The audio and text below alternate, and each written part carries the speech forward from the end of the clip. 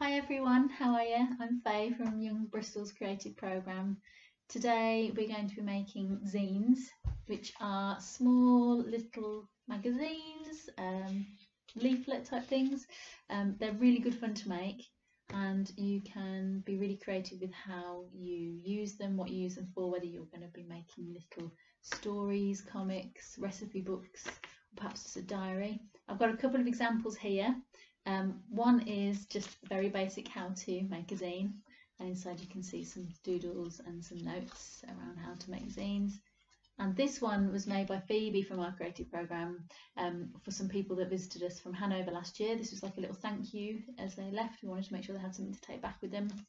And she put together a really lovely zine for them, which had some photos of their trip and some memorable landmarks and things that we did together.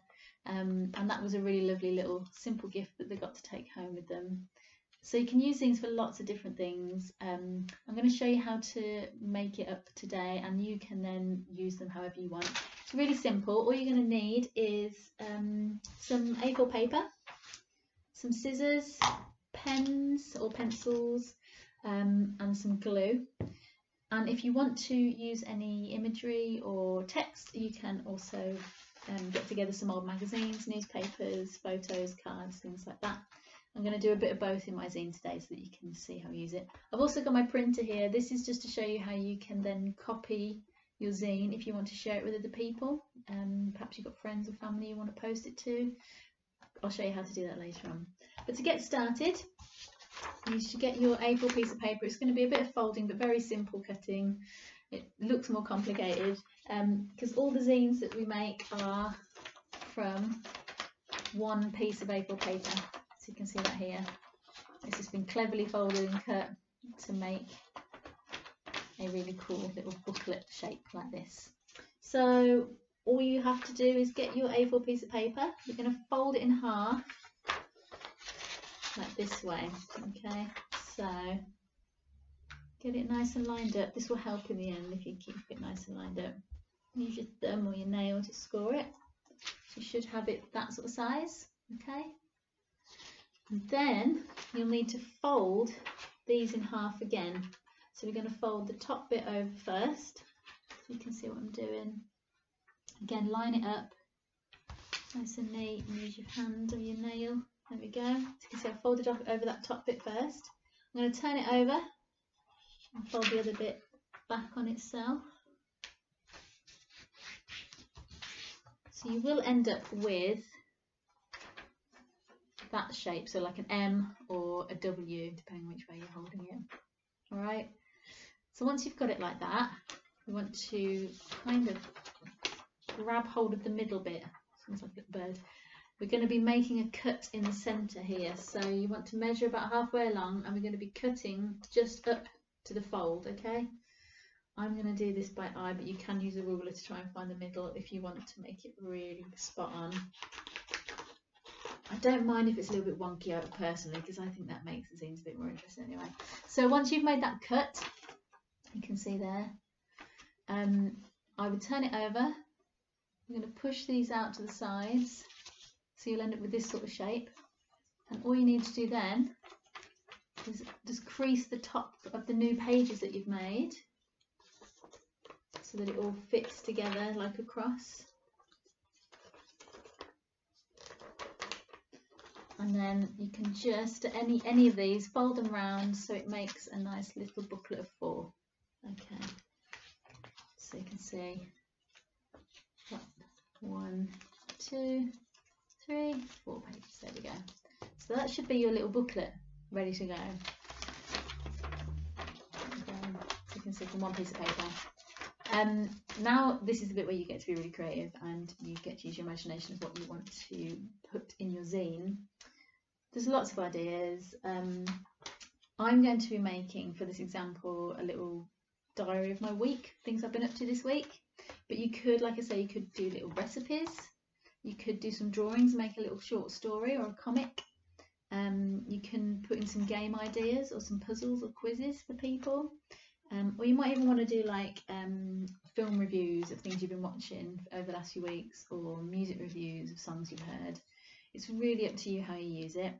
But to get started on this one, I'm going to use a mix of drawing and adding in pictures and things that I find in magazines.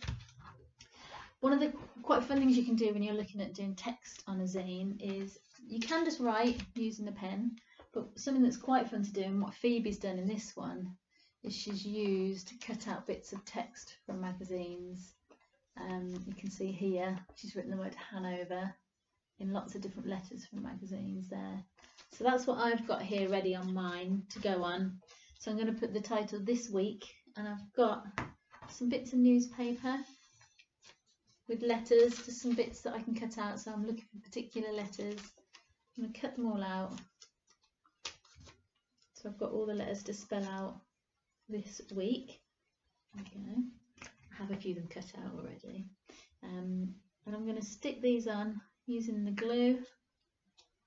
And you don't have to do like this, you can write on it. You can also use a letter set if you have any at home, which is a really old-fashioned like transfer lettering. I got introduced to it by a girl called Jenny, who was part of the YB Creative team. It's really fun, you sort of scratch the letters on. But if you don't have any of that, a pen or some creative bubble writing will work as well. So I've done that really quickly, just plonked it on. We can see it says this week, and let's see what I've been doing this week. So I had a look through these things. This week I have been drinking a lot of tea, so I'm going to draw a big cup of tea. I don't know if it's because the weather changed or what, but I've been enjoying having nice hot cups of tea. So I'm using a nice chunky Sharpie. I don't know if you guys will have these sort of felt tips at home, or just maybe you want to use paints, it's up to you. So a very loose doodle of my cup of tea.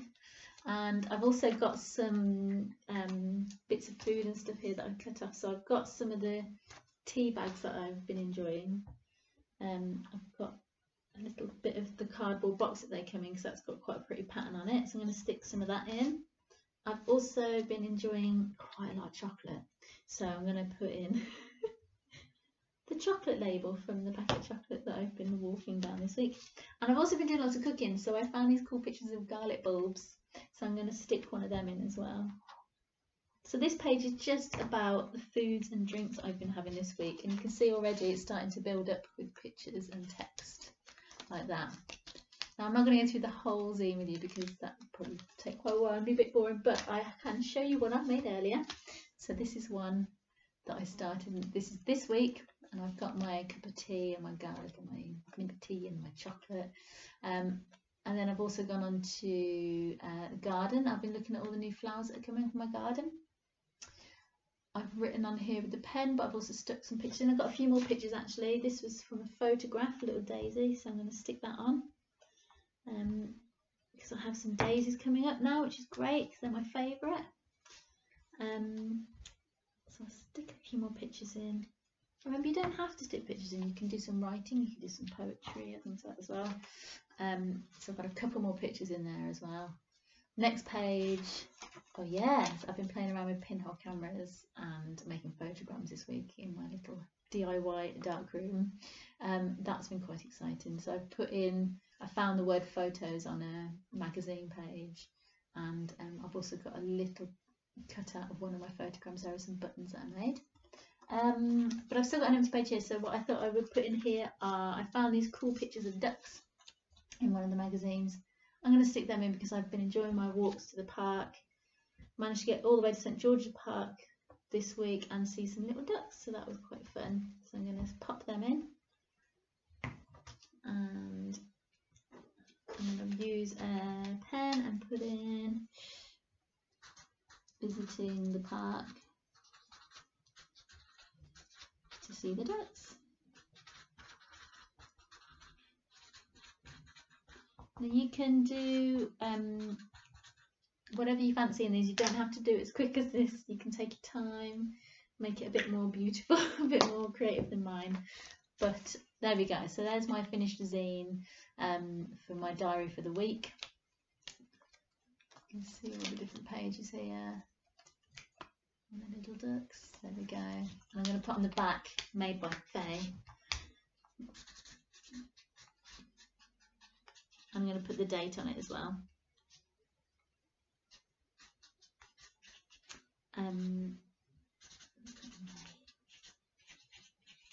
Yeah. Now I am really happy with this, but I do want to copy it for some people to see. I might send one to my mum and let her know that I've been having a productive week.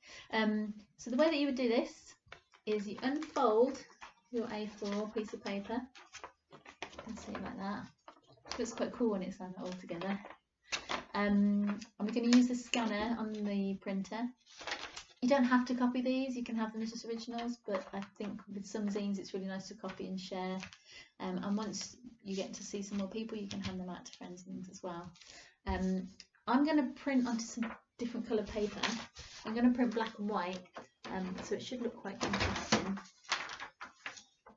and a bit more contrasty. So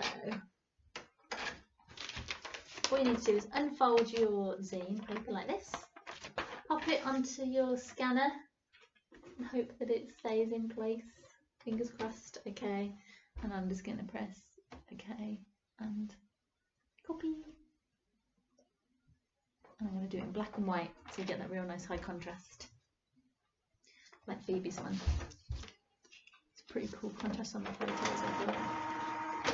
Now the tricky bit is around how we fold and cut this bit of paper now so that it has the same shape as your original. But I'll show you how to do that. It's not too hard. It just needs to concentrate a bit. It's coming out, it's cool.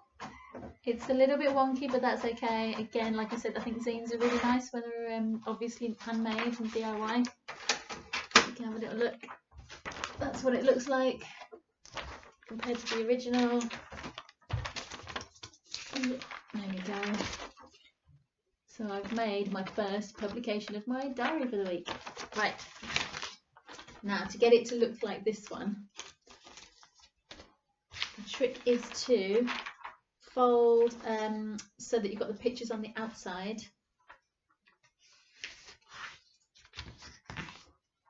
And then we're folding it exactly the same. So you're folding it in half, and then the top bit again, folding it back on itself.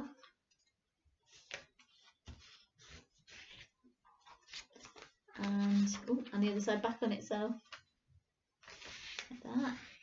Okay, so you've got your M or W, and now we're going to be doing a little slice down the middle here again. It should be a bit easier this time because you've got the pictures to kind of guide you as to where the middle of the pages are, but don't be fooled, it might be a little bit wonky. I'm going to cut mine a bit closer. There we go. So now I've got it like that, I just turn it round and fold down my pages, find the front page or the back page, and now I have a really cool green zine. I didn't do that on purpose, but that's cool. Little green zine. So there we go. So I've made two little zines. There we are, and you can photocopy it as much as you want. That's a nice thing. So if you wanted to hand this out to 10 of your family members, you can reprint it about 10 times. And then, yeah, do with it what you want. Perhaps over the next few weeks you might do one of these every day or every week, and you will end up with quite a nice little collection at the end. I'd love to see what you make as well. So if you are doing any zines or any of the activities, any of the Boredom Busters, please tag Young Bristol in it, because I do like to see what everyone's up to at home. We've got like daily Boredom Busters going on YouTube, Instagram and Facebook, and Twitter as well, so be sure to follow Young Bristol so that you can keep up to date with everything. And yeah, let us know how you're getting on. I hope you enjoy making your zines. I have enjoyed making them at home as well, so please take care, and I will see you guys soon. Bye.